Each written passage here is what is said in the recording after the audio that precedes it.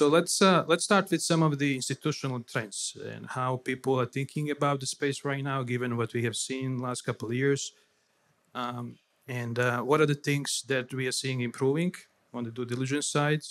What are the things that the institutional investor is looking for, and how they are thinking about the space in general, given the serious issues we faced last couple of years, in particularly with the due diligence.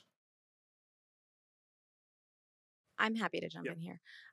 So we touched on this a little bit yesterday, where there is a little bit of a fatigue right now for private funds. There was a discussion yesterday with the allocators where people are, you know, weighting more emphasis on liquid strategies right now. I think that you can see that in crypto as well.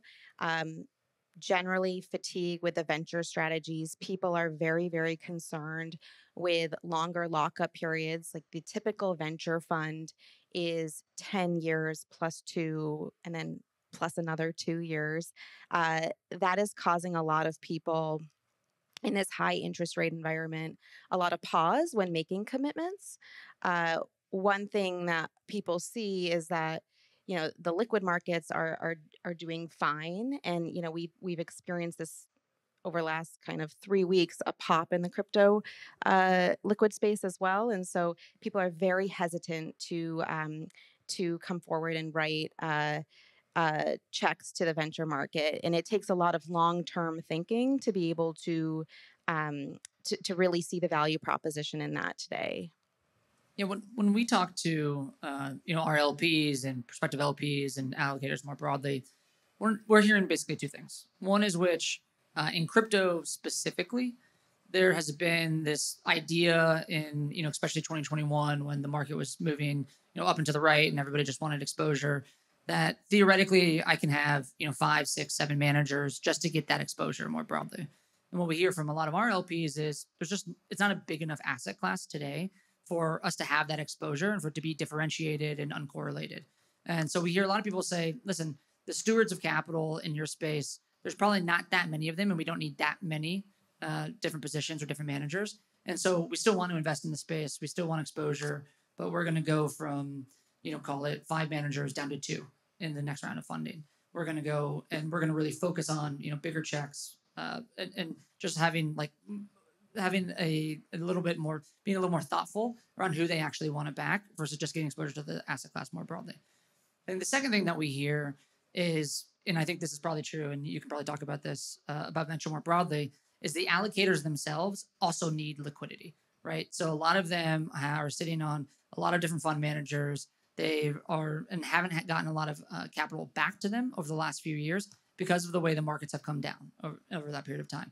And they're sitting around and saying, I simply can't, my books are weighted too highly to venture, and we can't simply put more money into venture until we start getting some capital back from any one of our managers. And they're waiting for that. And I think the market needs to pick up a little bit, and we need to start seeing exits for people to go more aggressively back into crypto venture more specifically. But the liquid markets, we definitely see a little bit of a different attitude as well.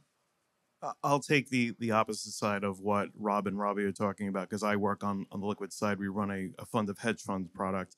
I could say for sure that going into 2020 to 2021, VC was where a lot of the action was at, where a lot of the interest was. But that started to migrate mid-21. But the biggest issue that we had from a liquid perspective was obviously the events that happened with FTX scared away a lot of people. And so the lessons that we've learned since then, so let's say a year forward from what happened last year in 22 to current day in 23, is that we have a lot of our investors, big institutional investors, such as allocators like pensions, endowments, sovereign wealth funds, all asking us not only to conduct the due diligence that you would also see on the VC side with the managers that we work with, but more importantly, considering things such as counterparty risk, not just for our portfolio, but drilling down to each of the managers that we work with to ensure that, again, that they have the proper checks in place with regard to not only monitoring counterparties, but more importantly, being able to move around the liquidity spectrum based on the strategy that they have. And to be honest with you, it's not an easy feat. There's only a few counterparties that are out there that can really execute on the various strategies on the liquid side, in particular when you consider strategies such as market neutral or quantitative strategies. A lot of people like to hedge through various types of derivative instruments. And the issue that you have there, which is more a global issue, and I'm sure we'll talk about this later, is that if you're one of these crypto hedge fund managers trying to execute, again, one of these complex trades, you're almost forced to do it with an offshore counterparty, which again presents risk and scares away some institutional investors where, let's say here in the US, your US-based counterparties, Coinbase being the prime example, is not able to fully execute the strategy.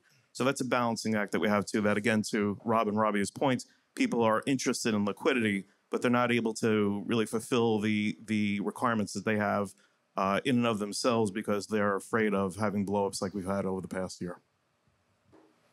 Yeah, maybe in Luca, we sit more on the other side where we're supporting funds. Typically, we do see information sometimes a bit earlier in industries and how the industry is reacting because it generates leads or sales for us.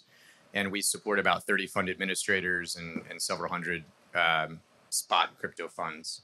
And it definitely dried up. I think everyone was saying at the beginning of the year is true. We are starting to see a little bit of movement there, right? Obviously, and I don't mean just because of the bump in the last week, but even before that, we were starting to see a little bit more capital trickle down and then be deployed. And but it was in smaller amounts. Naturally, everybody's looking for a discount in a steal right now, whether it's VC or in liquid markets. And but we are seeing, it looks like a little bit of light at the end of the tunnel for what it's worth. I'm hoping for it to last, but to give a bit of a positive remark to all that. Yeah, I think the just sentiment more broadly has gotten considerably better over the last, I'd call it 2 months or so, especially since the XRP ruling and since we've gotten more clarity around Bitcoin ETFs. The institutional allocators, to your point, all the big guys, the pensions, et cetera, definitely better conversations since then, since August or so.